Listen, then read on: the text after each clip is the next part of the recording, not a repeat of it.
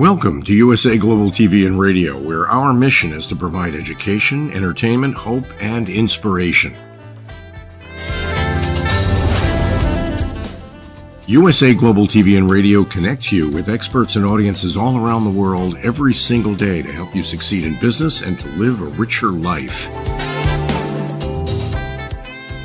Visit us at usaglobaltv.com to learn about career and life-changing training and mentoring programs like the Listening Mentor. Subscribe to our newsletter to stay informed about our special programs and offers. Discover how you can become a guest on one of our shows or a host or producer of a USA Global TV and Radio show of your very own. That's USA Global TV and Radio, where the doctor is always in.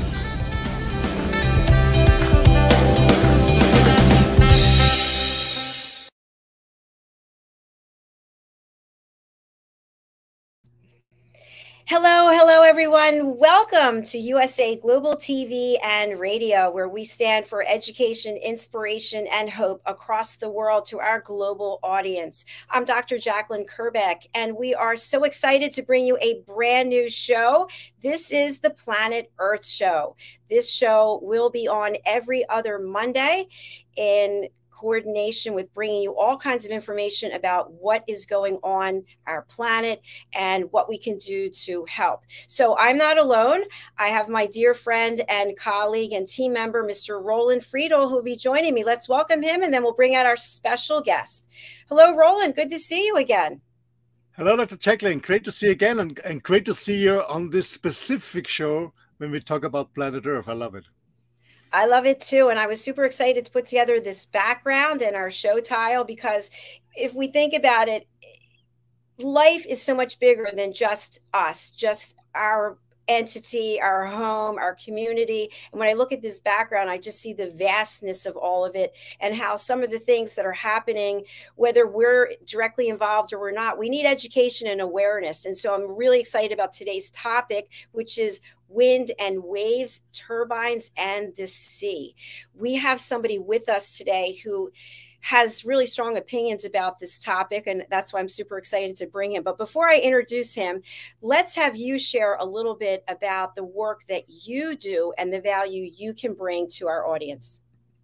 Thank you. Yeah, hello, everyone. My name is Roland. As you can hear from my accent, I'm from Austria, in the middle of Europe. I was always a world traveler, traveling around the globe, working worldwide for different international businesses, consulting them, training their staff, optimizing the processes. And yeah, the last 14 years I've been living in Spain on a beautiful island. Before I was in Bali, in the US and other countries. And right now, actually since, a little more than a year, since April last year, I moved into my motorhome, traveling around Europe and different places. Right now I'm in Austria, before I'm heading to another country. Yeah, the work I'm doing is since almost 2.5 decades, a little bit more than 2.5 decades, I consult, I train, I coach international companies with my team in different languages.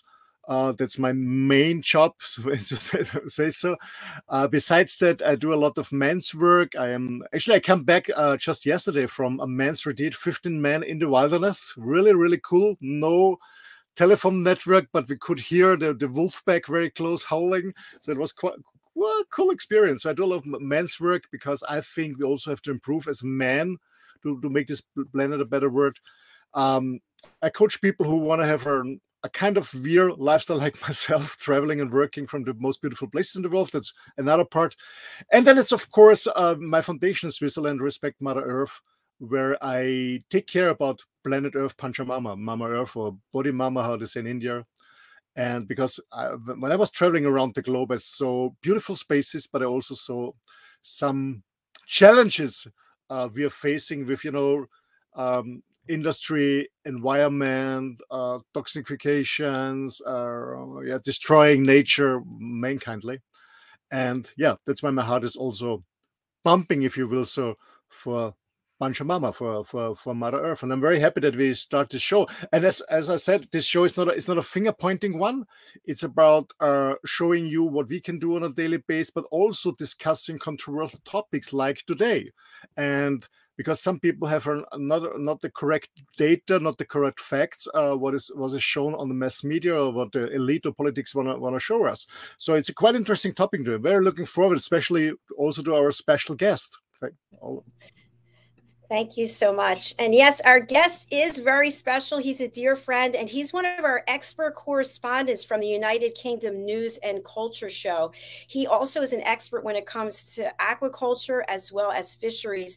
He is a television presenter, and he's also been a celebrity chef, and he was on our United Kitchen show. Let's welcome our dear friend, Simon MacDonald, joining us from Scotland. Hi, Simon. Hello, hello there. Hi, it's nice to see you again. Nice to see you again, Roland. I think it must be nearly a year since we last did a show. I remember you've been in Spain on a seafood fair. Yes, that's right. That was just over a year ago, and it was a very successful event. It was the world's biggest seafood expo. It was just it was jaw-dropping to go in and see the size of this. Nobody could get round it all in the allotted time that the show went on over three days. You just couldn't get round it all in that time. It was amazing. Every country in the world, I think, just about was represented there. And of course, we were flying the flag for Scotland in a very big way as well, and promoting our langoustine and from our clear waters. Nice, Simon, you have extensive knowledge that most people aren't aware of in terms of the fisheries, in terms of the I want to say the flow of fish from one country to a plate, for example. You also have extensive experience in smokehouses. Tell our audience a little bit about your background, and then we'll get into today's topic. How long's the show? You have 50 minutes. Go ahead. I'll try and condense it down to that time. No, I've been involved in fisheries, aquaculture, and particularly with fish processing for 43 years now.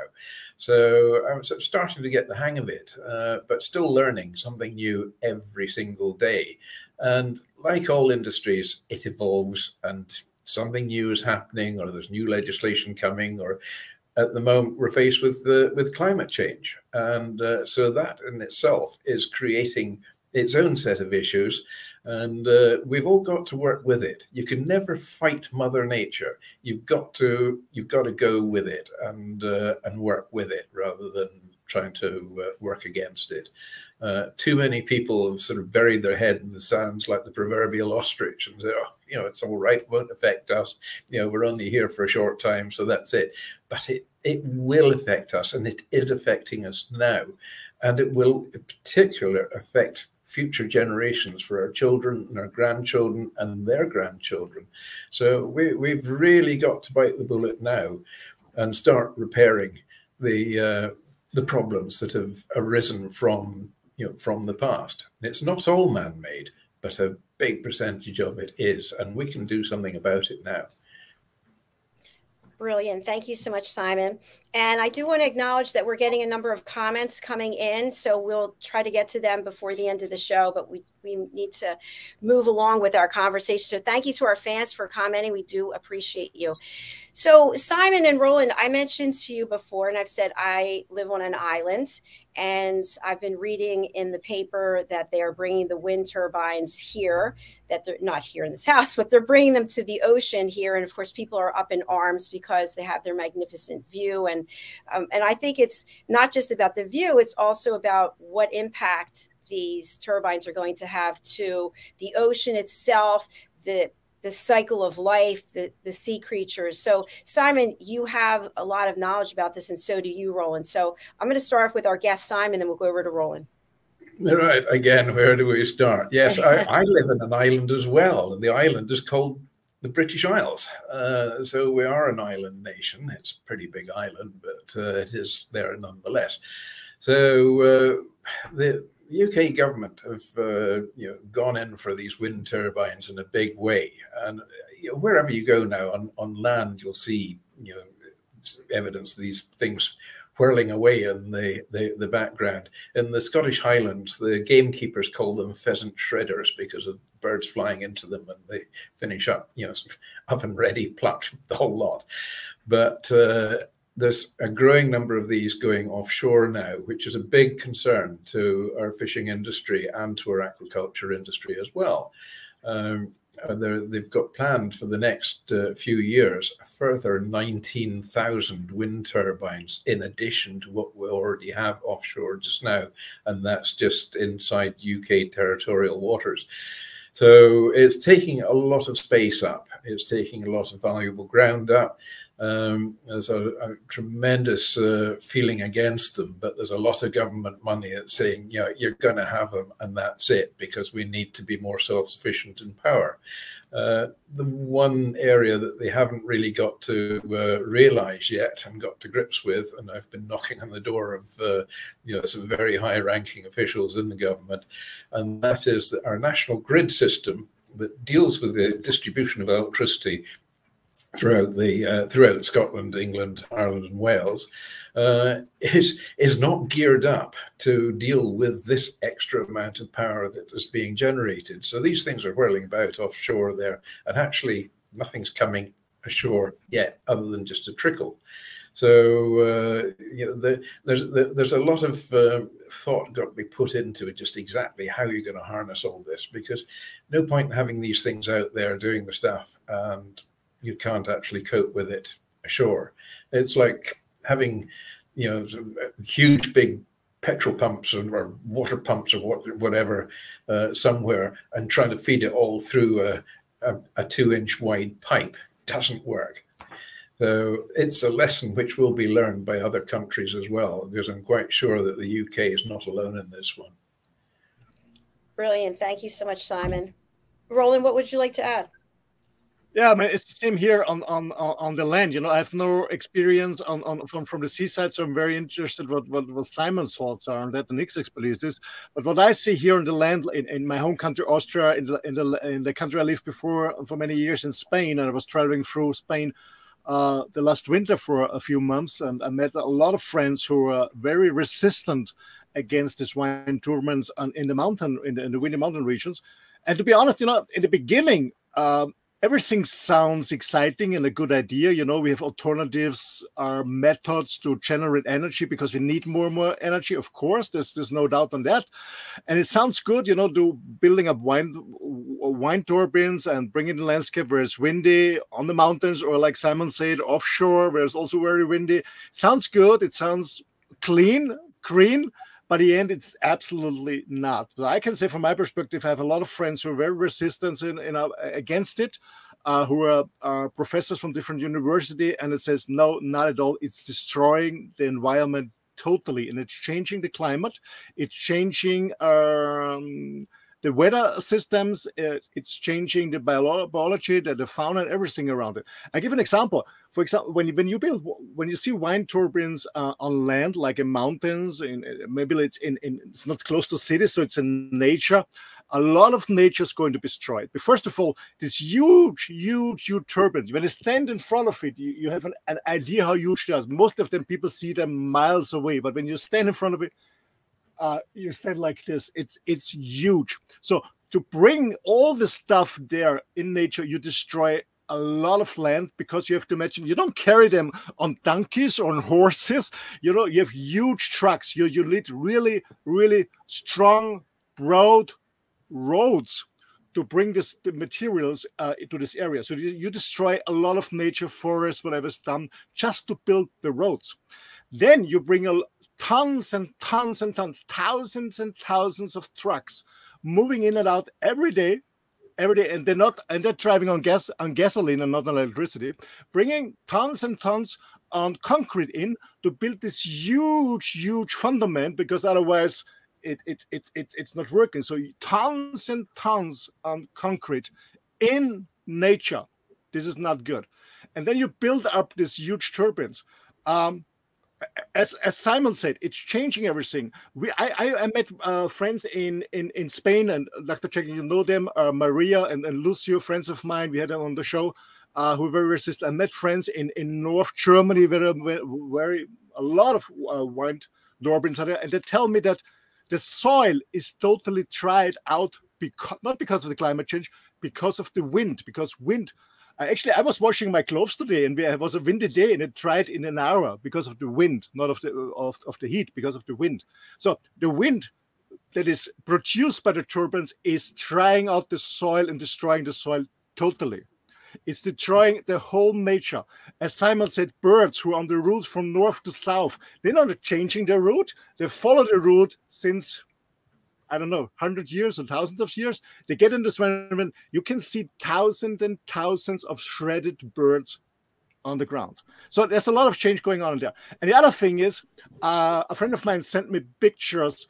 You cannot recycle how to say it, the rotator blades. You cannot recycle them. It's really toxic material. So what they do is a huge wind turbines rotators. They just dig it in the ground. They make huge graves, put it in, cover it with soil, and that's all. And it's a toxic bomb for future generation. That's my stuff.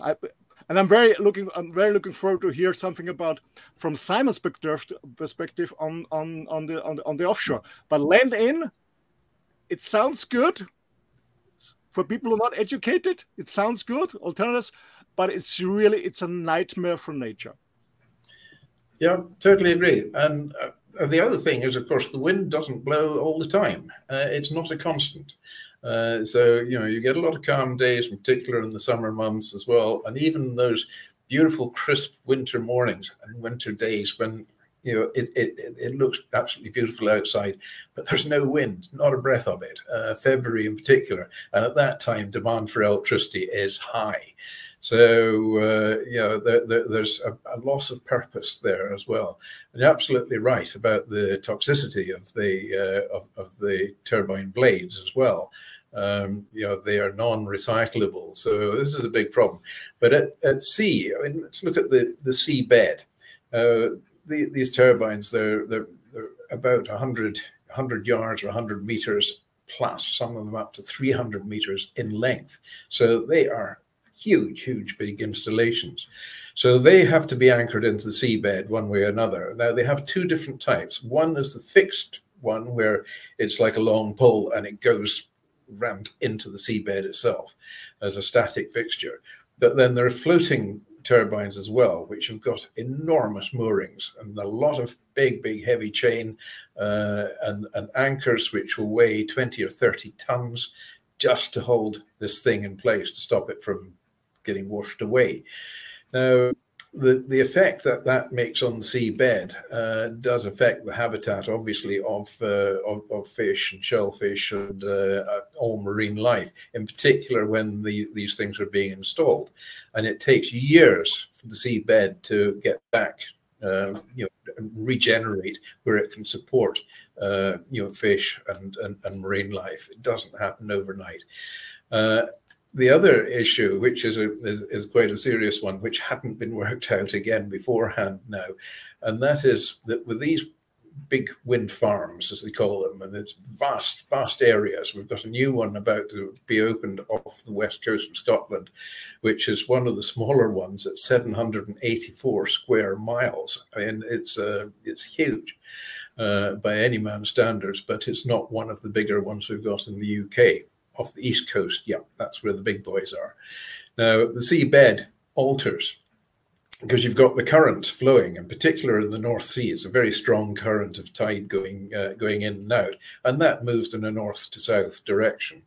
So this builds up behind these wind turbines.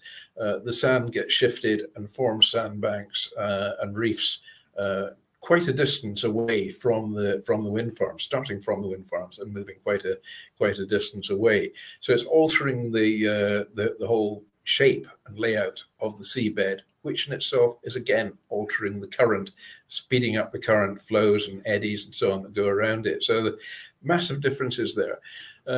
One of the wind farms have got, or it's one of the companies, should I say, that's got installations, have got 18 applications in for sites for these wind farms. And out of the 18 of these sites, 16 of them are on prime haddock spawning grounds and juvenile fish nursery areas. So if they go, then because of the installation, then they'll never come back. They might move further north as the sea temperatures rise, as cod and mackerel and so on have all started to move a bit further north, and we're getting warmer water fish coming into our waters now. So if these fish go, then as I say, we never get them back, and there goes the fishing industry, which is supporting tens of thousands of jobs. So it's a big false economy. There are alternatives. And a big issue with the windmills as well is they don't look particularly attractive. But if they were to look at other technologies and really put the money where the mouth is there and go in for it, likes of wave power, well, not so much wave power, but tidal energy, because the tide comes in and out twice every day. It's a constant. It will always come in. It will always go out again. So there are lots of areas around every coast where you've got a good strong current, and you have a big turbine put down on the seabed and let it go. There have been experiments and trials with them, and they've actually all been very successful. They've overcome issues of the fish being sucked into these turbines. They've got deflectors and so on, where the fish will go around them rather than through them. Likewise with seals and whales and so on. So that is a good alternative. I mean, it's the same as well with the solar panels. I mean, they've got you go to warmer countries, and they've got great big acreages of solar panels and solar farms. Well, there the sun doesn't always shine. I know technology has moved on, and they got the voltaic cells now where they work off daylight.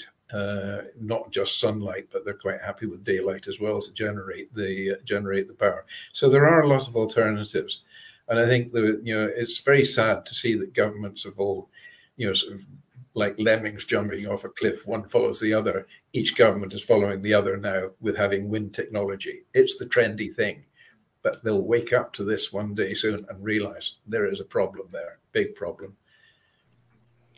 Absolutely. Simon, I have a question. You mentioned tide alternatives. I have a question. Tides related to the wind turbines offshore. Are there data available that there's thousands and thousands of offshore wind turbines? Do they have an impact on the tides, on the height of the waves, on the tides itself? Do you think there's a long-term impact that it's changing? They won't affect the tide because the tide that's governed by the lunar pull, the gravity from the gravitational pull with the moon. So when the moon's at its closest, your tide's high, it goes away and it's lower.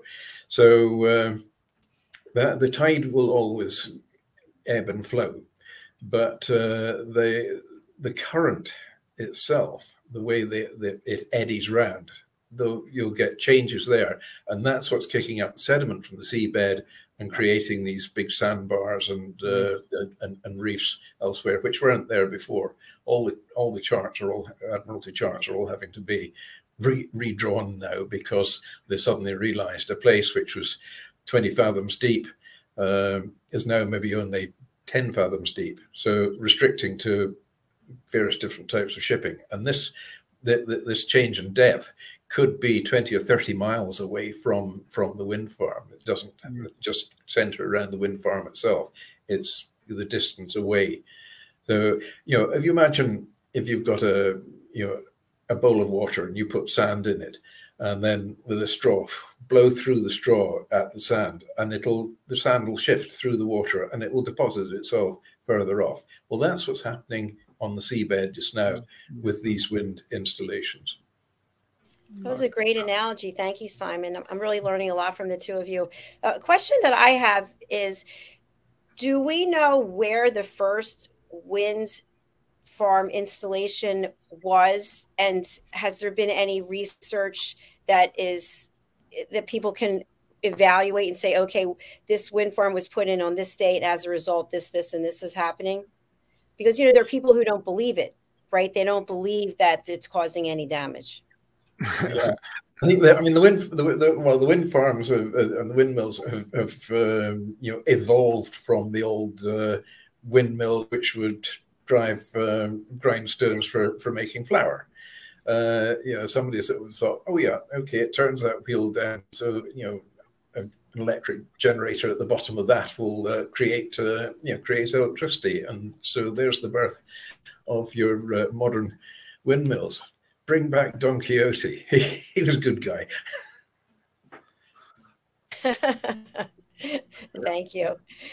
I had for your question. I had a neighbor when I've been living in Mallorca, and he became a billionaire by actually 20 years already. He started building huge wind parks, for example, in South America, in the Atacama Desert, and he made a lot of money. It's an investment in the beginning, but he made a lot of money because he had long-term contracts with the government, so they take all the electricity.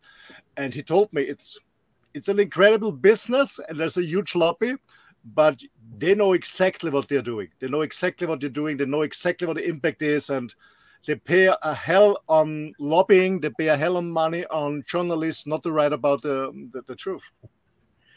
Yes, yeah. I mean, the installations themselves are not the only problem at sea, because all that power being generated there has got to come ashore to go feed into the grid. Whether the grid works or not, a different matter. But you've got the cables coming from these offshore installations coming ashore. Now, they tried to hush it up, but it came out with some conscientious scientists who'd worked out that this was actually having a very detrimental effect on migratory passage of the brown crab, which is a big fishery in the UK. And crabs, they migrate in an anti-clockwise direction around the shores of the UK. But they've come to these electric cables, which are massive, great big hefty cables going from the wind farms coming ashore. And the electromagnetic field that's been evolved around the cables mesmerizes them, and they sort of seem to get high on it, and they stop and they don't move on from there. So you've got a big congregation of crabs in an area where you're not actually allowed to fish anyway, and they're just totally hooked on this electromagnetic field that's around it. But the other thing which is causing big concern, even more so, is the anomalies in lobster and crab, and even in fish as well. There's deformities appearing in lobster and crab, and it's been associated particularly for the areas around where the cables are. So this is another thing where science hasn't caught up with the speed of the generation of these windmills. It's a lot of government money being thrown at it. A lot of people are making a huge amount of money out of it, and that's it. And it's just saying, to hang with everything else, we've got this great idea, throw money at us, we'll put them up there, we'll pump the power ashore, and what happens to the ecology of it? It doesn't really matter. We don't see it. It's out of sight. It's out of mind. Simon, that's one interesting point you mentioned, the electromagnetic field around the cables, because what most people don't know is that the energy that is harvested offshore is not arriving on the land, because through the length of the cable you lose a lot of energy. So what you harvest, you don't get on land. You're losing a lot of energy, because I have solar panels on my motorhome, and they told me the longer the cable, the more we lose. So the shorter the distance, the better. So with the longer the cable from offshore to inland, the more electricity lose. It's not everything can really be used, and it's been harvested in the beginning. Absolutely right. And you can't sort of boost it halfway along to speed up the flow. That doesn't work. So that, yes, you're absolutely right. It does go down. And it's also, what do they do when these things have reached the end of their shelf life? What do they do with them? I mean, they're huge, and the cost of putting them up was colossal, but the cost of taking them down is equally colossal. And as we discussed earlier with the turbine blades, what do you do with them? They're non-recyclable and also create toxicity in the ground. Again, an area, they say, to heck with science, it doesn't matter, we're making money out of this. I remember I was at a conference once, or a discussion seminar, which was being delivered by the managing director of one of the companies that makes these turbines. And he sort of openly said at the meetings as well, these things have a 15-year shelf life, if you like, and they, after that, then they need to be replaced for the actual motor part of it itself. He said, but to build one of these motors takes about 3 or 4 times the amount of energy that it will ever produce in its lifetime. So again, I thought, and this was years ago, and I thought, well, what a waste of time all this is, really. Absolutely. And as you said, with the cables, most of the cables are made of copper. And we all know that mining copper is not a very environmental friendly process too. So we are really wasting a lot of energy and resources to produce this, whatever we want to call it, for quite a short term of lifetime. Yeah, it was actually a slight change of subject, but it's on a similar vein. I was reading an article, it was only yesterday, I think it was, that the lithium, they're looking at electric cars, the lithium for the batteries is mined in America. It's shipped to Norway, where it's made into the lithium batteries, which are then shipped out to Japan to make the cars, which are then shipped back out to America. There's an awful lot of shipping going on, which is all using a considerable amount of diesel oil and heavy fuel oil to do the transportation. So I don't think they're quite as environmentally friendly as they like to make out they are. Not at all, Simon. You're absolutely correct. I know there was a study coming out in Bavaria, the motor industry of the BMW, the Mercedes, and the Ingolstadt, the Audi, and they brought out the new Audi, and they said to produce just this one vehicle with all this battery, the lithium, all the shipping around the globe, for assembling it, you can run a normal car 250,000 miles on gasoline before you have a benefit out from electricity. But who the hell is driving a car 250,000 miles? First thing. Secondly is, I'm here in a very rural countryside, and more and more people are buying electricity car. Well, I don't like them at all. I said I drove them when I was a kid, but anyway, on the circus. But most of the station where you can charge your car is run by diesel to generate electricity. Yeah. Yes. I mean, I'm not sold on the idea of an electric car at all. In the UK, I mean, there's a big push on just now to sell electric cars, and apparently the figures last year reckoned that there were 30% more electric cars sold last year in the UK than diesel cars. So I sort of thought, with horror, at this time of year, we've got, peak holiday traffic time as well. And not so much in Scotland, but particularly down towards Cornwall, the southwest of England there, you get queues and queues of cars and traffic jams on the freeways or motorways or whatever, getting to Cornwall.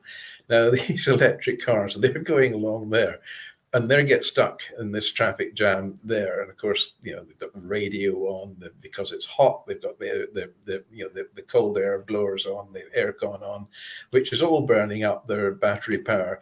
And if one breaks down, the others can't get around the side of it. So they'll all finish up out of charge. I mean, you can't just sort of nip down to your local gas station or petrol station with a can and top up another charge of fuel. That doesn't work. You've actually got to take the car there to have it charged. I mean, I drive about the country extensively in my work as well, and there's, for the number of electric cars on the road, surprisingly few charging stations in areas where they can get a proper charge. You charge them at home overnight. Well, our electricity bills here have just gone through the roof with the government took off the capping of electricity prices. So it's actually, the electric cars are now just about as expensive to run as as petrol or diesel.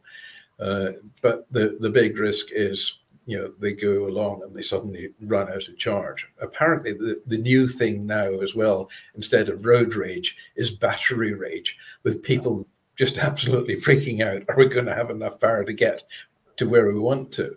I mean, I could get into my car and I could drive down to London, which is about 12, 14, maybe 15 hours away. And I would make one, possibly two stops to fill up with diesel. And if I had an electric car, I would have to stop, I don't know, 5, 6 times. And the length of time to charge a car, you need to stop at least half an hour, if not more. So the journey time is considerably increased. So the whole world will have to slow down. And we all know the pace of life for everybody is speeding up. But with the electric cars, it's going to slow it all down. So there's going to be a lot of frustration going on there.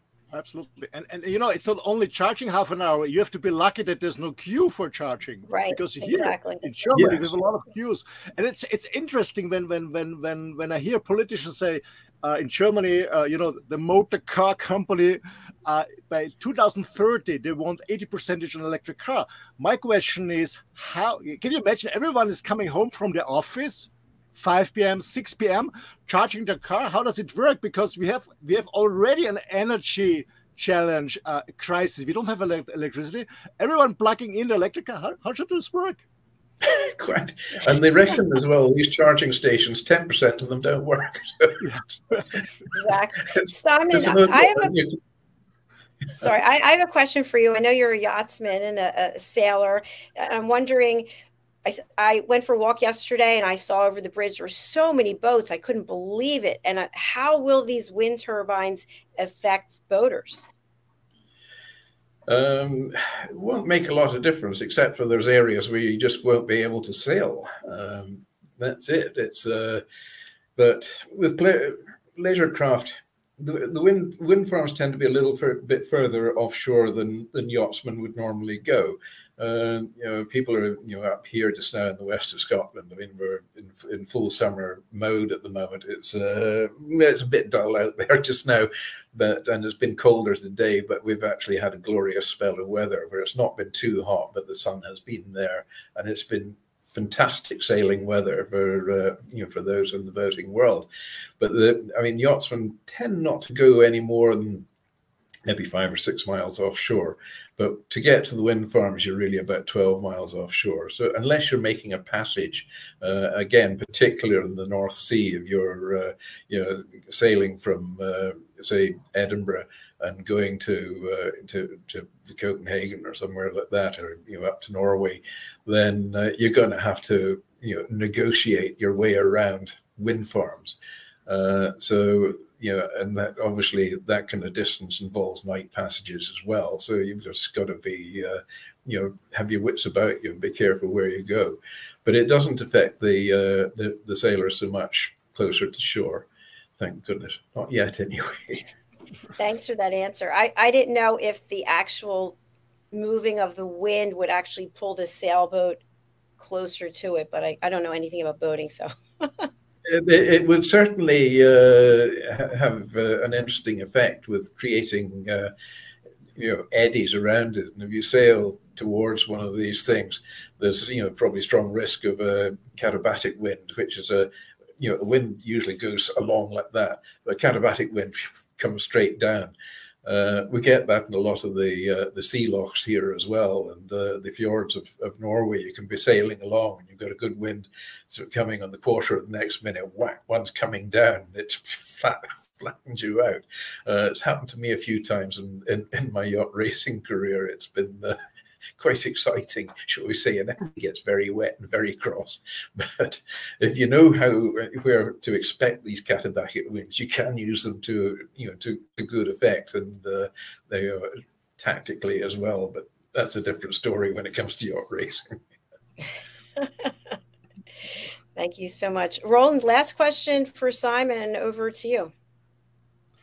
So, Simon, what are you recommending to our audience? I'm very straight, and I said, okay, sign up every petition and say no to the government, no, because the side effects are much worse than we gain from wind turbines. What is your recommendation? Yeah, I mean, there's any amount of, turbines going about, any amount of petitions going about as well, for not wanting these things. We've had this problem, particular with the land-based ones again, because nobody wants those, outside their house, or a beautiful view looking across a valley or a glen, and they don't want to see these things there. It takes the beauty away from it. So there's always strong opposition to that. So the government decided, oh, well, we won't build any more wind turbines onshore now, but we'll put them all offshore. That doesn't matter. You don't see them out there. It doesn't really matter. Well, it does. And I think there's more of an ecological issue created offshore now than people have actually realized. And I think there's still a lot more to come out of that too. So, what you said earlier, Roland, was absolutely right there with the infrastructure to build the roads to ship these things up. And they are enormous. And so it needs a very sturdy road to build to take the lorries to deliver these things to their sites. And the concrete bases to hold them in position as well. So all that has a significant effect on the on the landscape and the drying of the soil and the shredding of the pheasants and so on. But offshore, equally, we've got this problem with it changing the shape of the seabed and creating these sandbars and reefs and so on. Long way from where the installations actually are, just by the scouring effect created by the currents of the water going around them, and the issues to the spawning stocks and the juvenile nursery areas for our fish as well. And then you've got the cables with this soporific effect they're having on the crab, and also the deformities it's creating in it. So, I mean, there's just there's a plethora of problems arising, both on land and on sea as well. But as I say, sadly, it's just this attitude of out of sight, out of mind.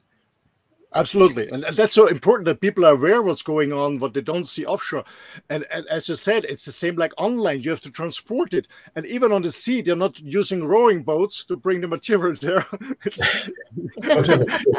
It's very sizable, shipping that's used for those. And then they've got to be serviced as well. And it's, they've got... many days they can't get near. Particularly the North Sea is a wicked bit of water, because the North Sea is relatively shallow and you've got a huge volume of water trying to push its way through. So you get very, very big seas and really nasty short, sharp ones as well, which it doesn't make life easy. So if you're trying to negotiate a service vessel that's maybe taking a new blade out to one of the blades is broken or buckled or whatever, then it's got to go out. So you've got a big ship going out there, and then a platform with its cranes and hoists to lift this thing up. You need pretty calm weather to do that job, because it's a precision job. And if the boat's rocking about all over the place, then you can't do it. So there's all sorts of major issues that arise around that. On land, fine, the road's solid. You drive up to it, you get your big crane, old one off, new one on. At sea, you could be sitting around there for 2 or 3 days or more in bad weather, waiting for that little window in the weather where it's calm enough to be able to go in and actually do the job. Simon, thank you so much. So much great information that you shared. And before we go, I do want to bring up your website so that people can celebrate the fact that you've launched this and they can learn more about you. So let's take a look. All right, here we go. So we're launching soon, 18 days, 5 hours, 13 minutes, and 10 seconds. Yes. Oh my God! Don't forget the 10 seconds. Oh, who's that? I know. Have a good laugh. No, it's great. I'm glad you have your website, and so people can learn more about you here. Author and television presenter. Oh, I recognize that logo from somewhere. I love that logo. Absolutely. Fantastic. And Simon, people can. One of my quotations. Yes, you're famous for your quotes. And their footprints on the moon. It's so true. I love that one. And then there's a contact section there. Cool. All right, people can get in touch with you there. Anything else you want people to know about you, Simon, before we leave today? Yes, you can watch me on USA Global TV every Wednesday afternoon at 4 o'clock UK time, or whatever time that equates to, wherever in the world you happen to be, and that's on the on the UK show. It's a fantastic show. It's really great fun. There's a crowd of us there. Dr. JACALYN, of course, and Diane Floyd Bem, Ian Pelham Turner, and Helena Chard, who are royal correspondents and photographers over here. So great show. Join us every Wednesday. Have some fun. Thank you so much. Thank you, Simon. Thank you for your time and for all of the education and awareness that you brought today on our launching episode, our pilot, our first show. We're really honored to have you. Thank you, Simon. It was an honor and a pleasure. Thank you so much. It's an honor to be here as well, particularly with it being the inaugural one, the first one. I hope I haven't spoiled it for everybody else. No, I have many more questions, so we'd love to have you back.